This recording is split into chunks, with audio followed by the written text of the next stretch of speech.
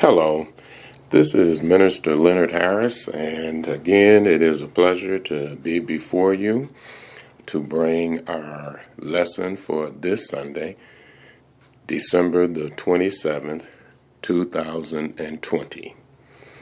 And we are on lesson 4 out of our winter session of study, and still in Unit 1, the beginning of a call.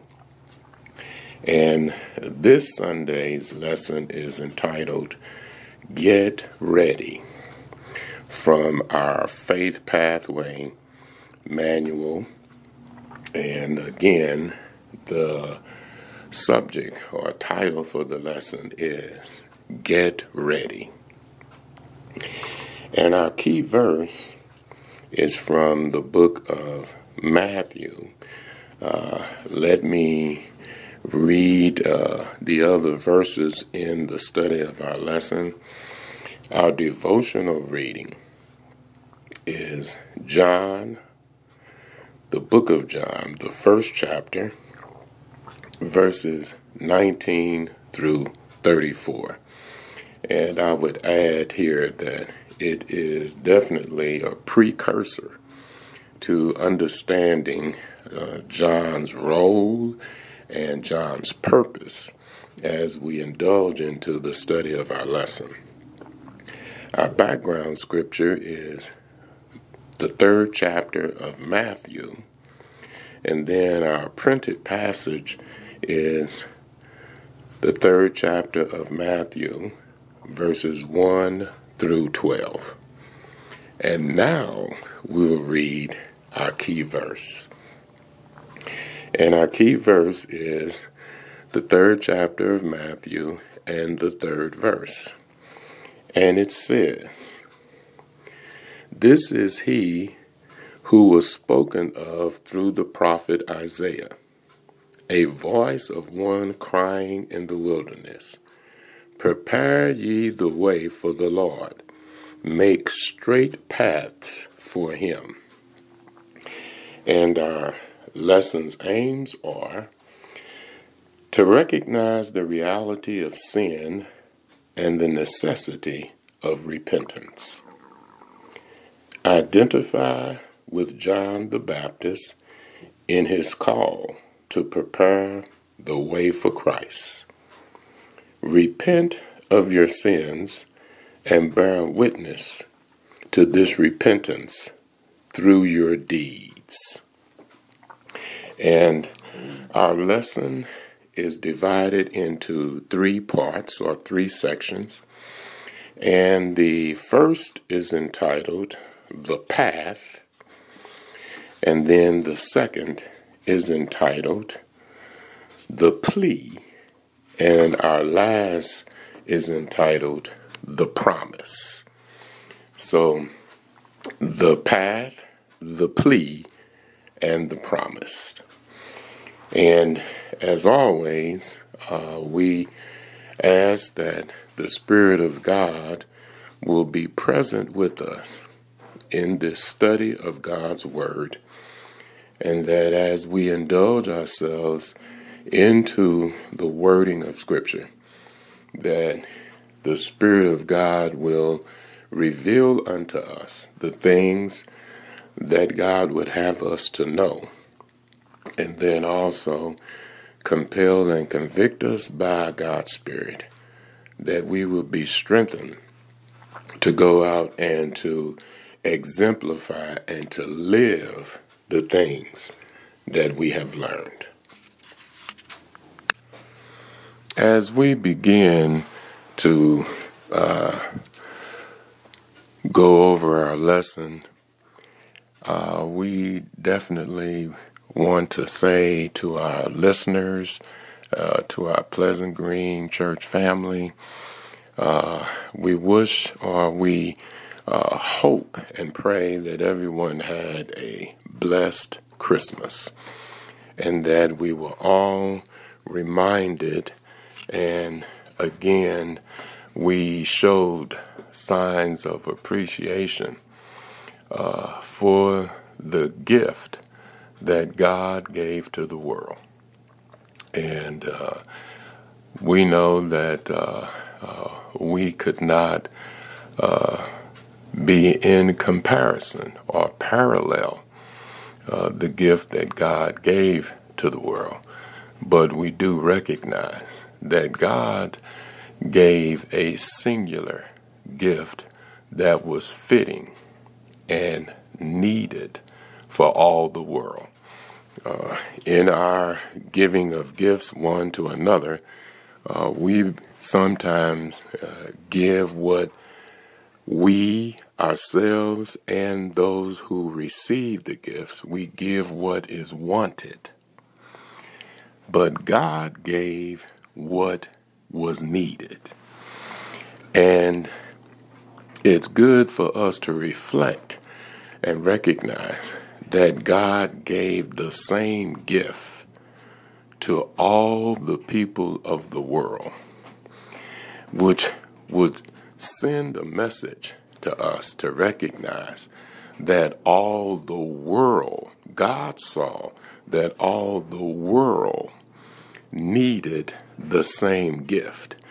So God didn't deviate and give one gift to South America and another one to Asia and another one to the Middle East and another one to North America and another one to Australia. But God gave the same gift to all of God's creation, recognizing that all of us were in need of the same gift.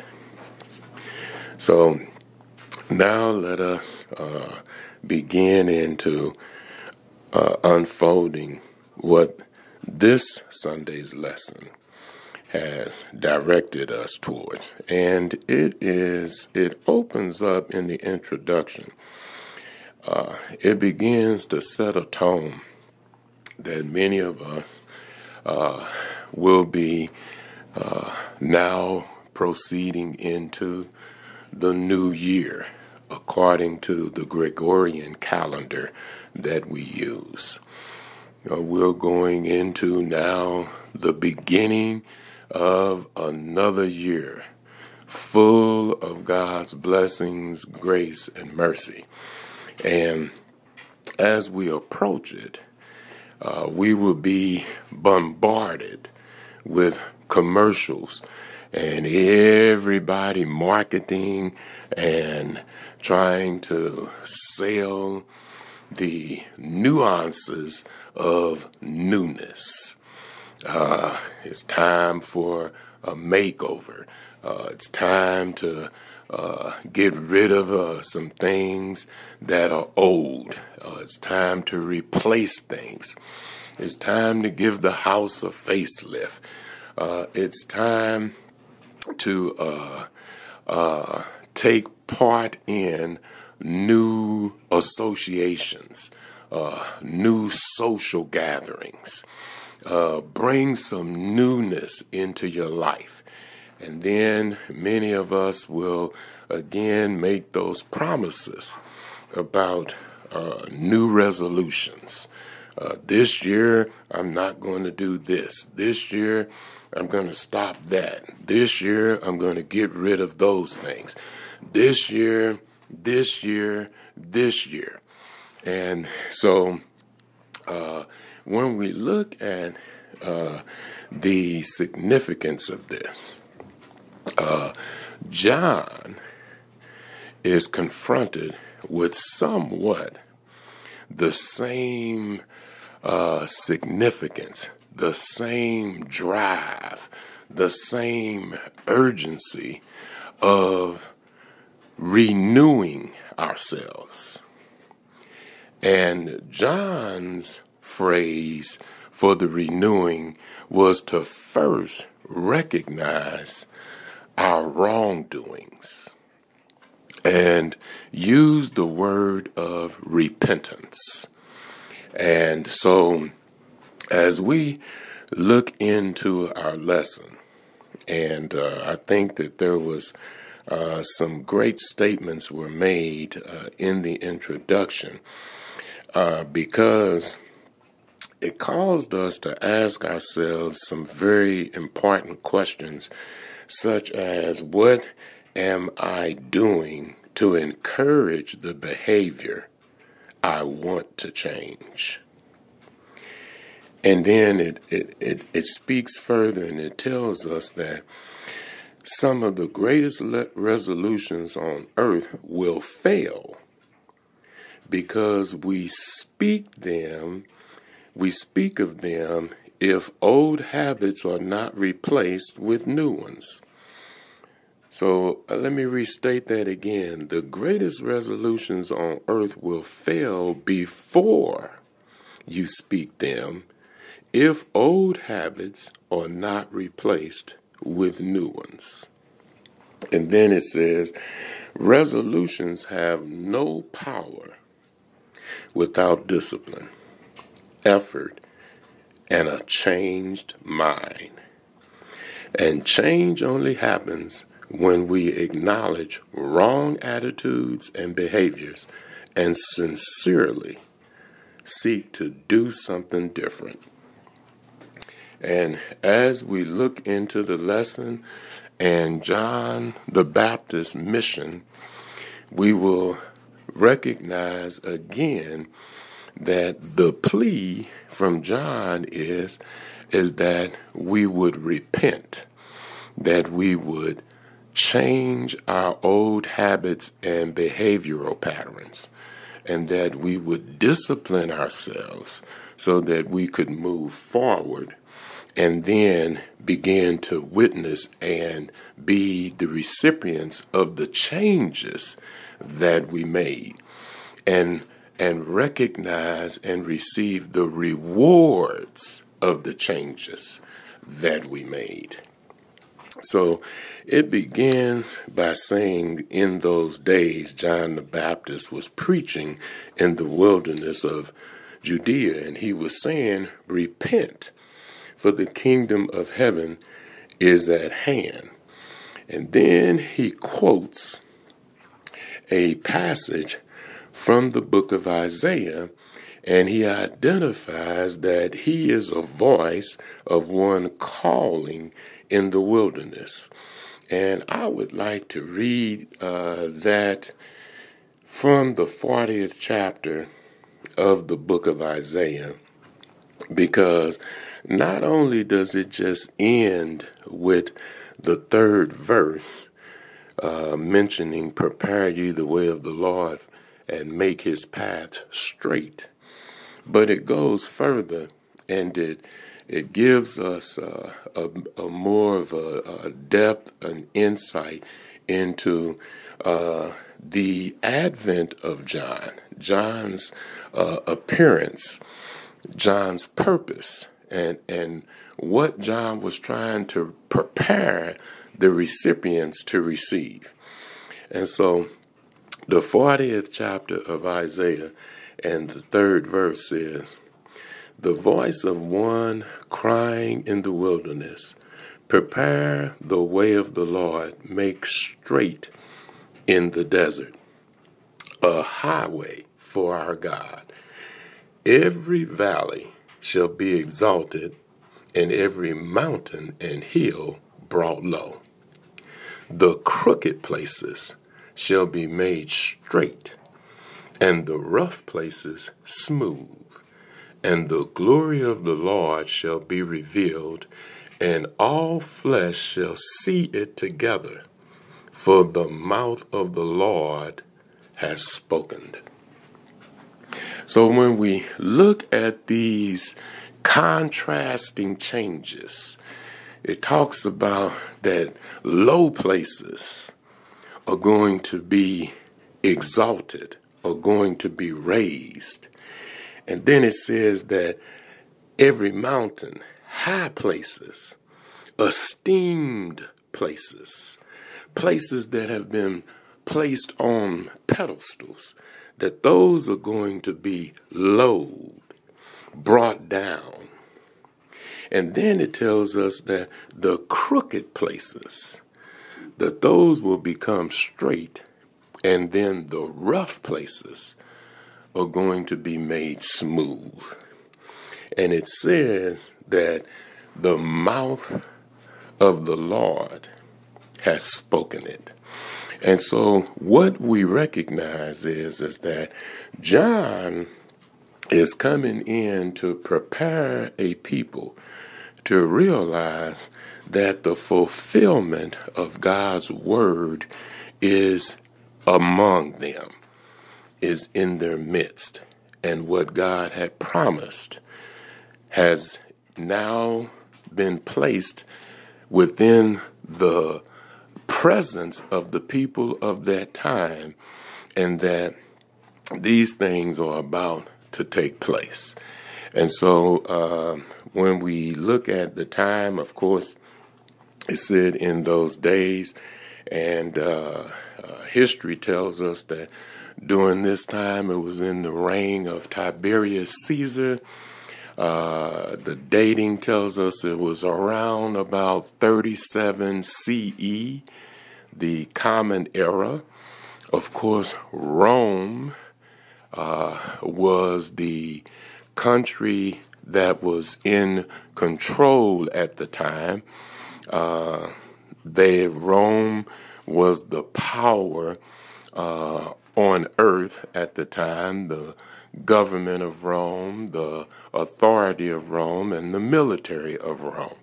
And so when we look at the setting here, we recognize another issue which is somewhat alluded to in the lesson, but we will highlight it and lift it for observation and thought. And that is that the voice of one crying in the wilderness, John's voice was received by a large group of people that were just identified as outcast. But among this people had developed a longing for the voice of God in their midst. And so when we look at the setting from the book of Malachi until we get to the New Testament, we have a period which is referred to as the silent years. And theologians had agreed upon that there is a phase of time, 400 years of what they identify or refer to as that God was silent. But when we understand that God is always present at all times, everywhere at the same time, we recognize then that it was not that God was silent, but it was that the mechanisms of man had so blotted out the hearing of the people until there was a vacuum, a time where the people were not listening to what God was saying. And so they referred to it as when other governments and other forms of rulership were developing, it blotted out what people had been accustomed to and hearing, and so it was identified as the silent years. That prompted the people for hearing a voice from God. And when John began to speak in the wilderness, in an area where people had moved away from metropolitan settings, And many of them had moved to remote areas to be freed from the shenanigans that were going on in some of these other social and metropolitan gatherings, and recognizing that it was not of God, and they chose to remove themselves from those areas, and they were considered to be outcast. But when they began to hear what John was saying, there was a receptive heart. They were receptive because John's message was different from that of the other teachings that they were hearing during this time. And so when John began to speak of repent, they knew that they themselves needed to correct themselves. They needed change. They needed to undo the things that created a barrier between them and the Spirit of God. And they knew they needed to repent of their sins, meaning they recognized they needed to change. They needed to change themselves. And first, they had to humble themselves to make themselves receptive for what they could visually see and physically hear, that now the voice of God is speaking to us again. And so God has sent his messenger. And the identity of John, these are things that we need to really highlight here, because when we think about the groups that were among this era, we have the Pharisees, we have the Sadducees, we have the Essenes, we have the Zealots. We have these different groups representing different governances. They formed based on different beliefs and traditions and things that they represented. They all were against the control and rulership of Rome, but from different perspectives. And many of them were very devout in wanting to be removed from the control of Rome, like the Essenes and the Zealots. They wanted to be totally withdrawn from Rome, but then the Pharisees and the Sadducees, they too did not appreciate the control of Rome, but they had different motives as to how they would govern themselves in the midst of Roman control. But the point that we should focus upon is that when God sent the messenger, John the Baptist, he didn't send John through any of these other groups that were identified by Roman authority. He didn't choose any of the other groups to send John through or by. But what he did was he raised John up in an area where John would be free from the confusion and the conflict and the influential persuasion from one group to another. He brings John up in an area where he would have solitude and would not have these conflicting doctrines and teachings and customs and traditions. But he brings John up in the wilderness area where John would only be in contact and in relationship with God and God's purpose.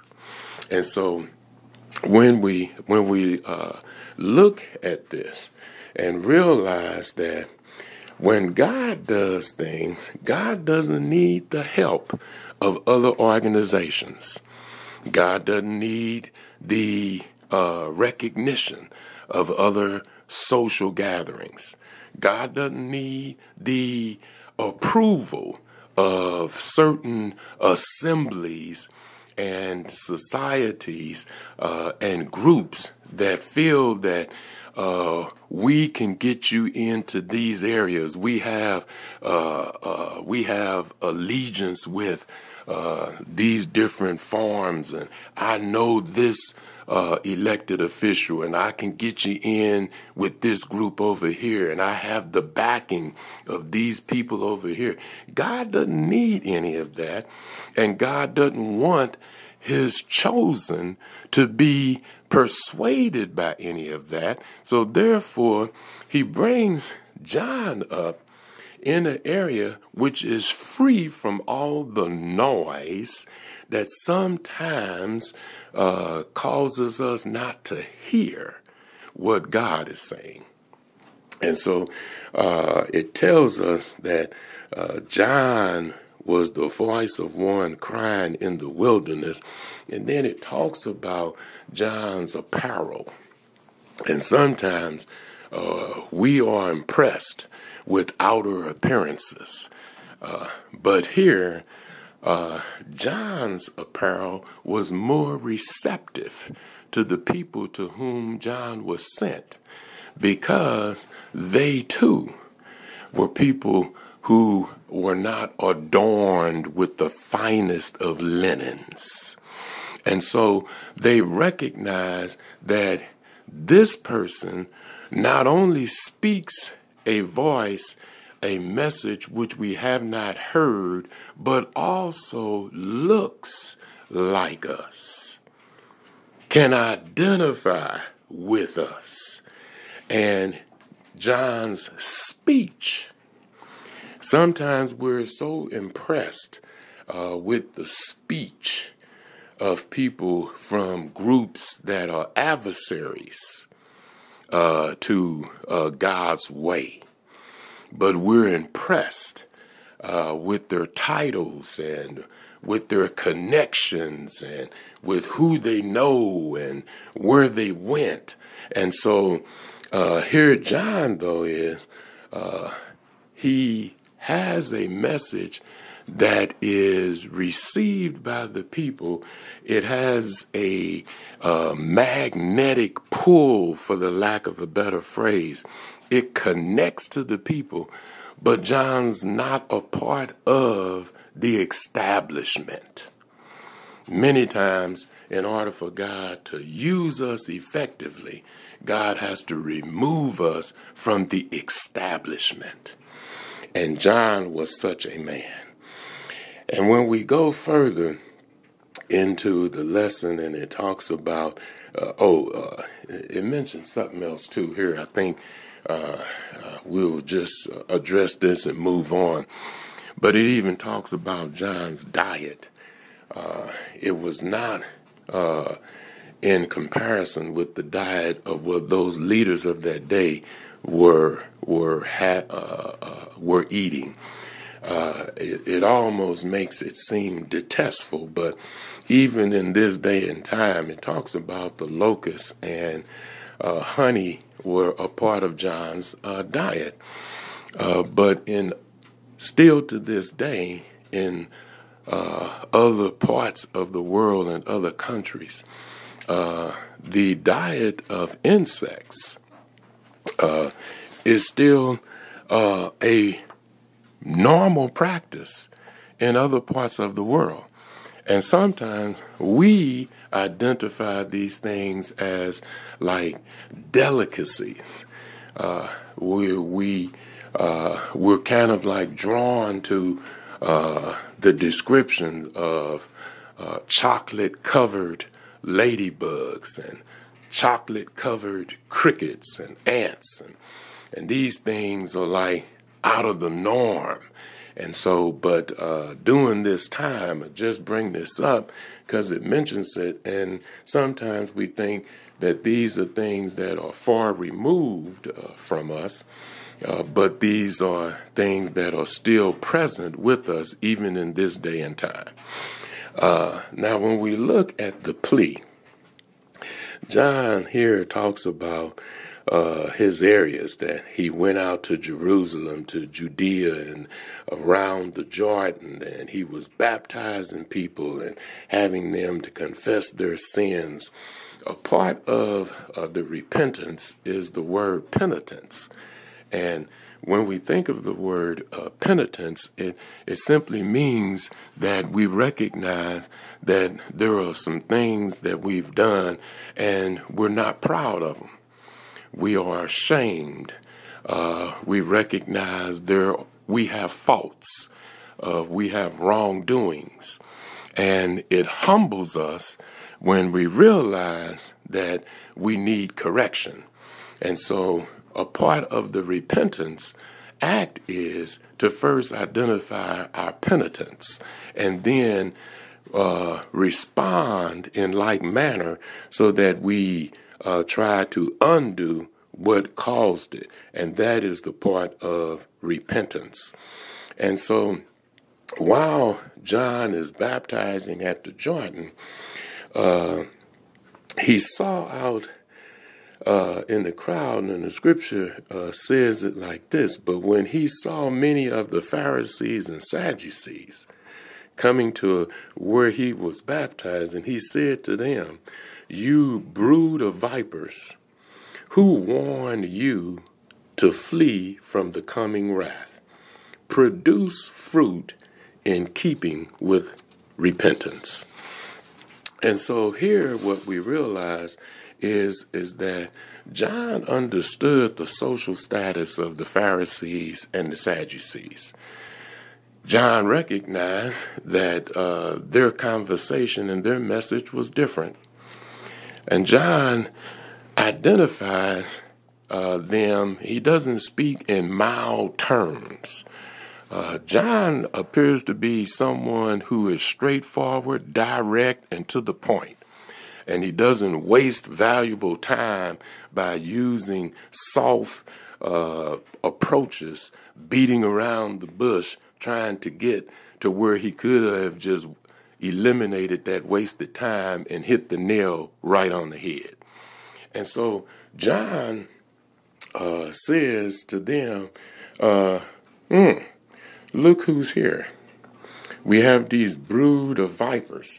He's like, who warned you to come out and try and free yourself from the coming wrath which is about to fall upon you?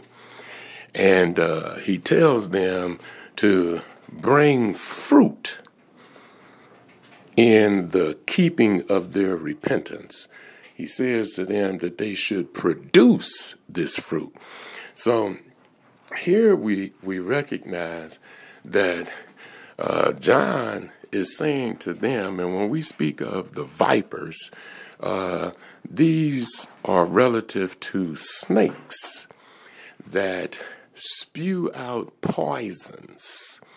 So what John was saying to them is that their teaching was poisonous, that they were not giving to the people the things that would strengthen them, that would rebuild them, that would give them direction.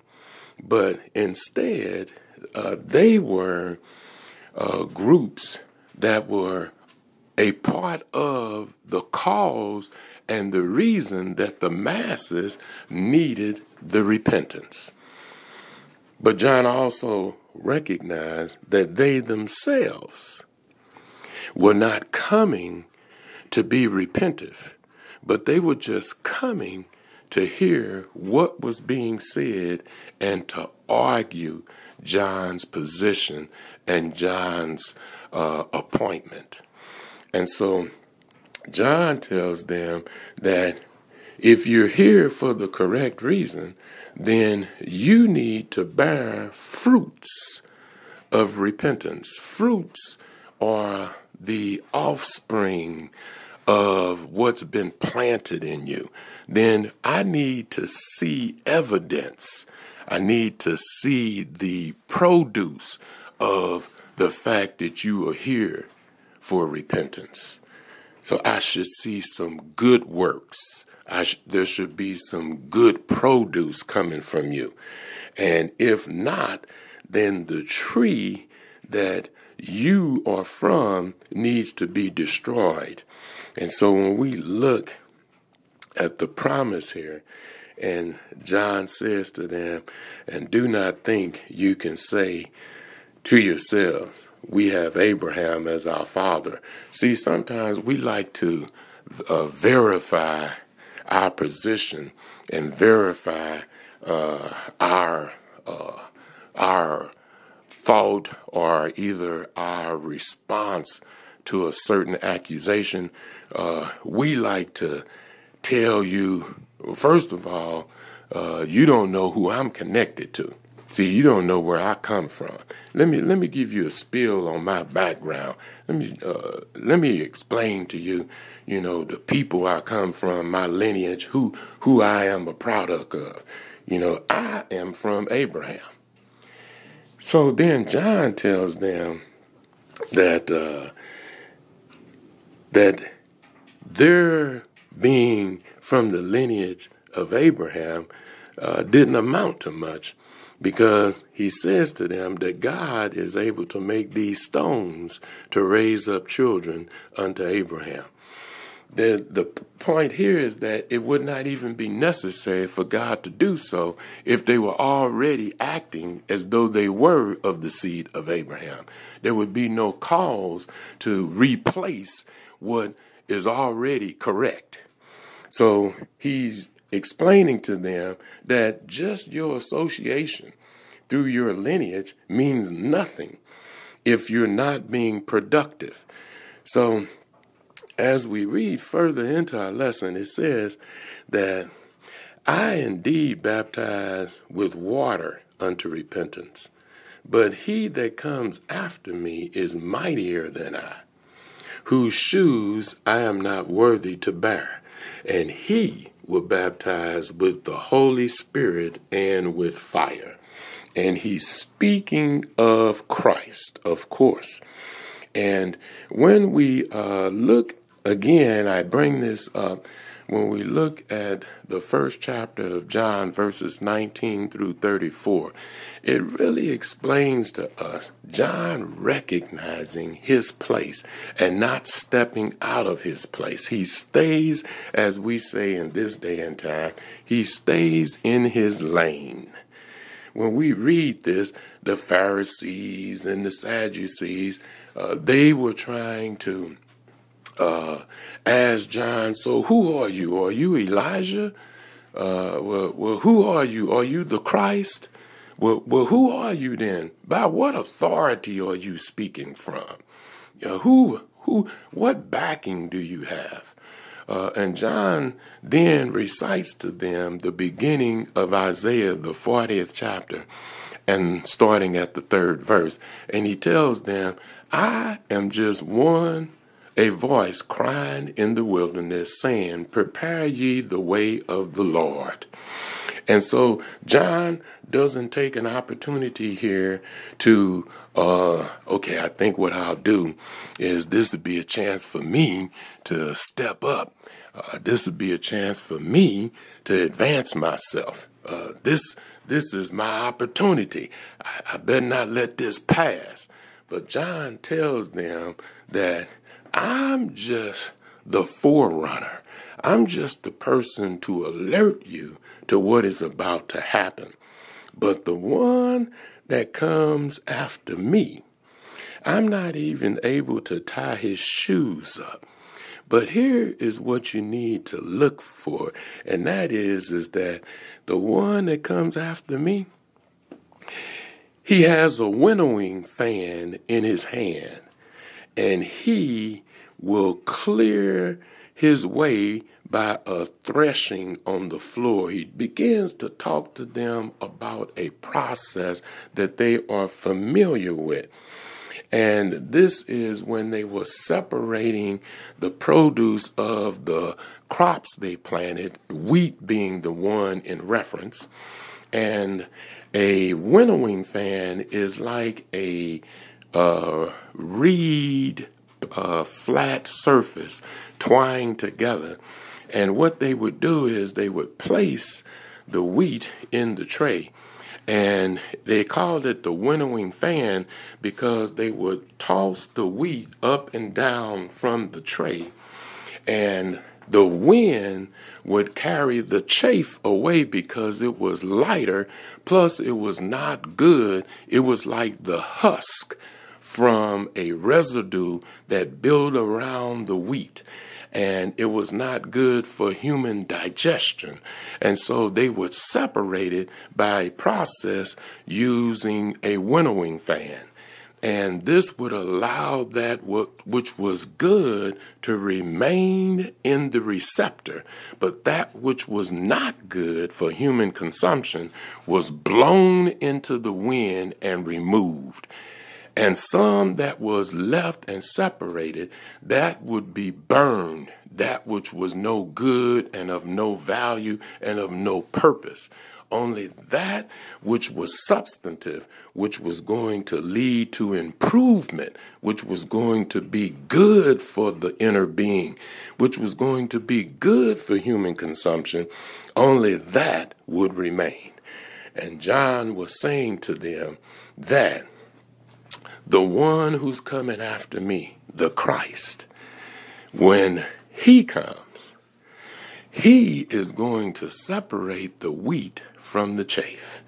And the spirit of this individual is going to perform something far better than the water baptism, because the water baptism is a ceremonial ritual which we do to say that we are dead to our old self, but we have been renewed to our new self by the submergence into the water.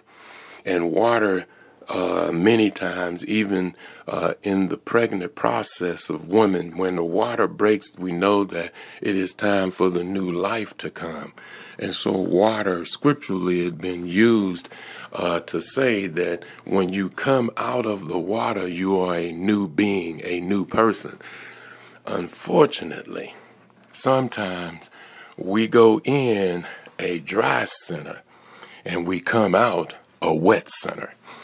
And the cleansing that was supposed to take place, it was only an outward practice, but it was not internal. And so what John is telling them is that the one, the Christ, the Messiah, the one I told you to prepare ye the way, make straight his paths. When he comes, his spirit will be like a fire. It will burn out that which is of no value, and that which remains will have undergone the test of the fire. Fire being used as a form and as a means of purifying certain things. It removes the impurity and it leaves that which is of good use for God. As usual, we hope that something has been said or something has been lifted through our lesson that will be fruitful for us. And as we go into this new year, and something in the lesson that was said was so meaningful. It mentioned that we don't have to wait until the new year to start something new. You know, sometimes we just get so engulfed into dictates of the calendar, but we could do something new in June. We could do something new in November, in whichever time, whenever we choose, God is always there at the door knocking. And if we open the door and let God in, then he will sup with us. God bless you and God keep you is always our prayer.